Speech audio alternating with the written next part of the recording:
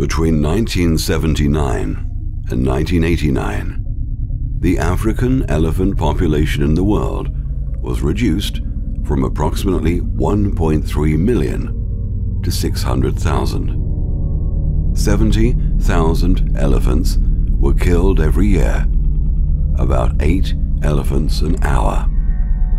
Since 1980, the African elephant population has been reduced by 76%. Although poaching has since been reduced on an international level, at least 17,000 elephants were killed in 2011, 22,000 have been killed in 2012, and as many as 35,000 elephants could yet have lost their lives in 2013 to the trade of ivory.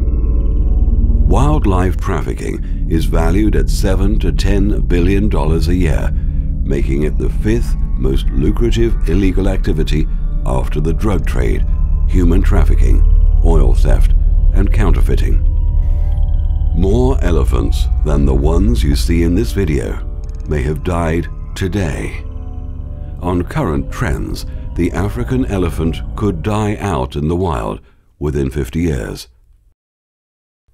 Hopefully, before this happens, people will understand that ivory can only have value when worn by an elephant.